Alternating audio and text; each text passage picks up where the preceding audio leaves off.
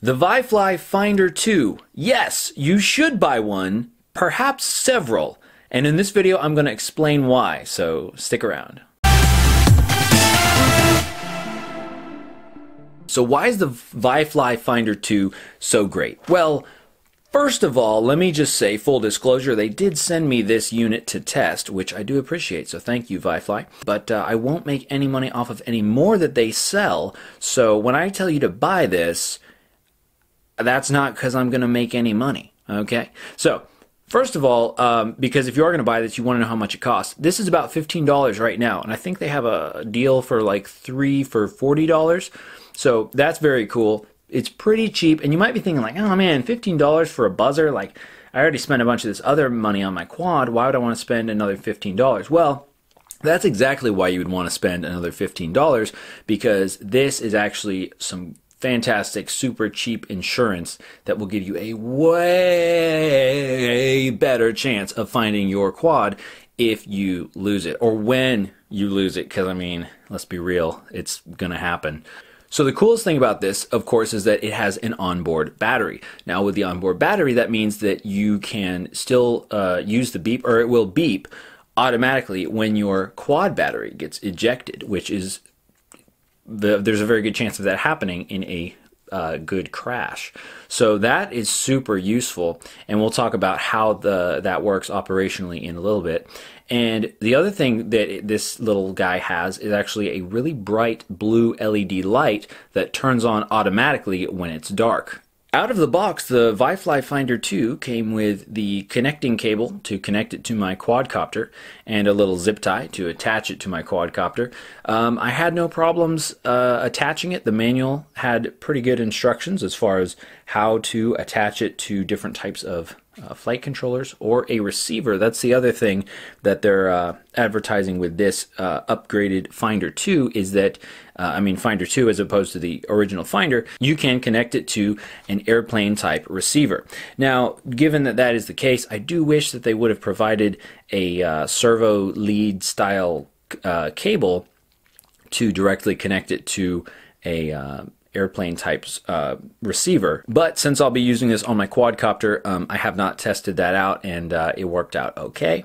But if I did want to connect it to a airplane receiver, I would probably have to find another cable or just do a little bit of soldering. Now, how loud is it? Well, it's pretty loud. It is sufficiently loud. Here's a test that I did outdoors to kind of give you an idea of the loudness. Now, of course, this might be different in person depending on how the microphone picks this up, but here's a little outdoor test for you.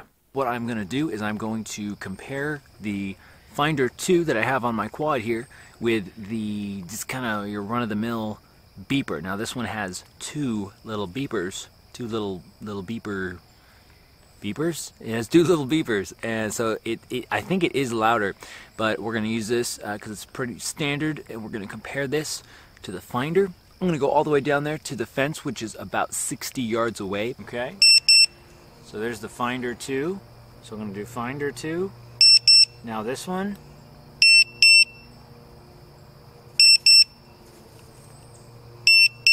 So that second louder one was the standard one, and that's kind of how I'm going to do it. I'm going to have the beep beep from here, and then the beep beep from here. So let's back up a little bit.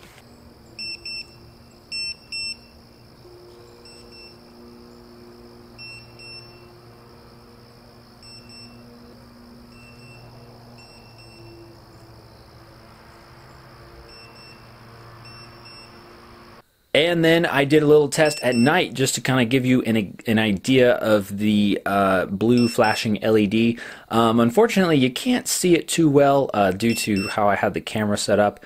You can't see it too well at a longer distance, but it is much brighter and more noticeable to the human eye at night. So let's talk about the operational aspects of the ViFly Finder 2. The way that this works is that it activates, or it arms rather, when you plug in your main quadcopter battery. It arms, it'll beep, and it'll say, hey, I'm armed. It won't actually say that, it will just beep. Once it's armed, when the quadcopter battery becomes disconnected, it will start beeping. And I really like the way that they did this, is they made it so that it beeps at low volume for the first 30 seconds of the beep cycle, or while it's activated. After 30 seconds and up to 2 hours, it will do a max volume beep every 4 seconds. And it will also flash the blue light if it's dark outside. And then after 2 hours, it will do a max volume beep every 10 seconds. And that's to conserve battery life. So they say that the working time is up to 30 hours, which I'm not sure if that's like max beep at night, you know, with the including the blue light, because obviously if you crash your quad in the afternoon, it's going to get dark, and then you're going to have the light, the blue light going off, and then as well as the beeping. So I'm not sure about that. So the charge time is 1.5 hours. Now, I did notice that when I first turned it on, when I had connected it to my quadcopter for the very first time, the beep was not nearly as loud as a little bit later on once the quadcopter battery was connected for a little bit, thereby charging up the Finder battery. In the manual, it mentions ViSense will also keep silence in the night to save power, no disturbing your neighbors. Now, I'm a little confused by that, not because of the grammar, just because it says that it will keep silent. So I would think that that would mean that at night it won't beep when the blue light is flashing, and it would just flash the light. But I did not find that to be the case, and I think that's a good thing, because I think that it would be very helpful to have the beep as well as the blue flashing light. Now, maybe that's after 2 hours, the beeping stops and it's just the flashing light if it's dark. I'm not sure, I didn't test that out. So once you're ready to disconnect your quad battery, like after you fly, you'll need to disarm the beeper, because it will start beeping to let you know, hey, I'm beeping and I'm about to get a lot louder. That's doing the lowest setting beeps, and it'll beep like that for about 30 seconds. Basically to say, hey dummy, you gotta disarm me, otherwise I'm gonna keep beeping.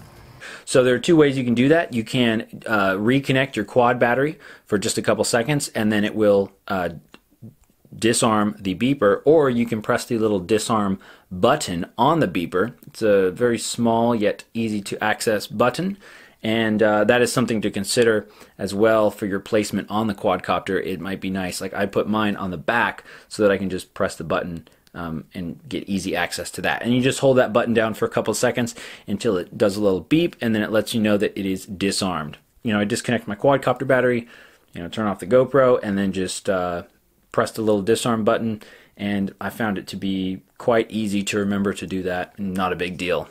And of course, you'll want to know, how does this affect your quad in flight? Well, here's some flight footage for you.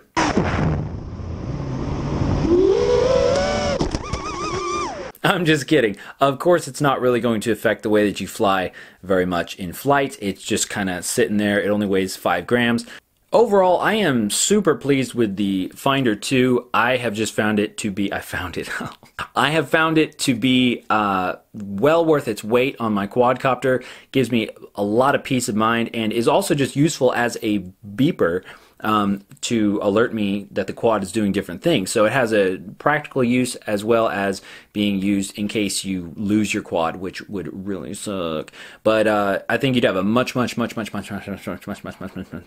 chance of finding your quad with this attached. So that is why I say it is well worth its weight on your quad. I think it's well worth the $15. I'm probably going to get a couple more for my other quads and planes, because look, if you lose your quad, you know, sometimes it's not a big deal. Like if you're flying in I don't know, in a football field or some area with short grass or concrete, you can find your quad pretty easily.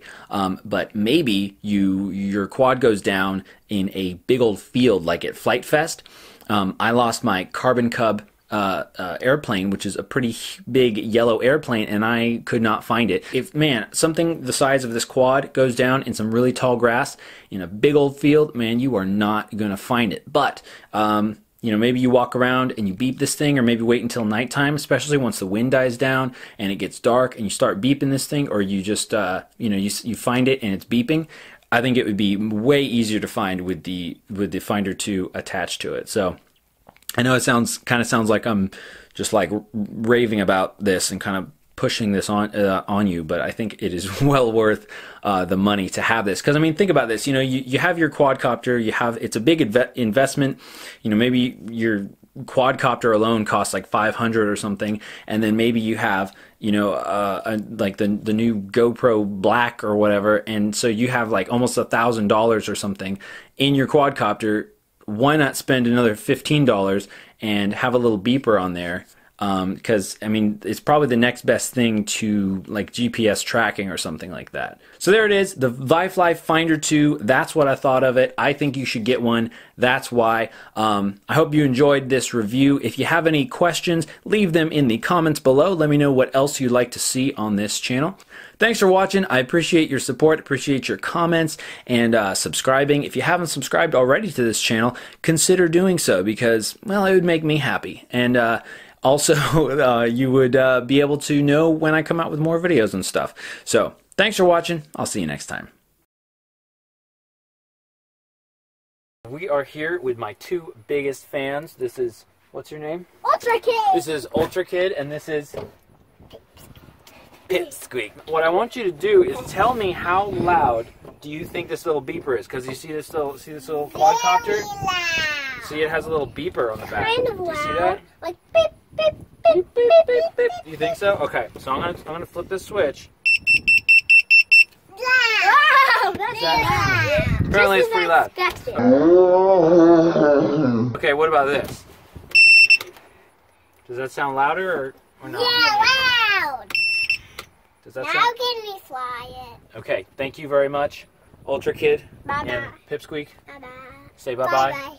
Bye-bye. All right, back to you.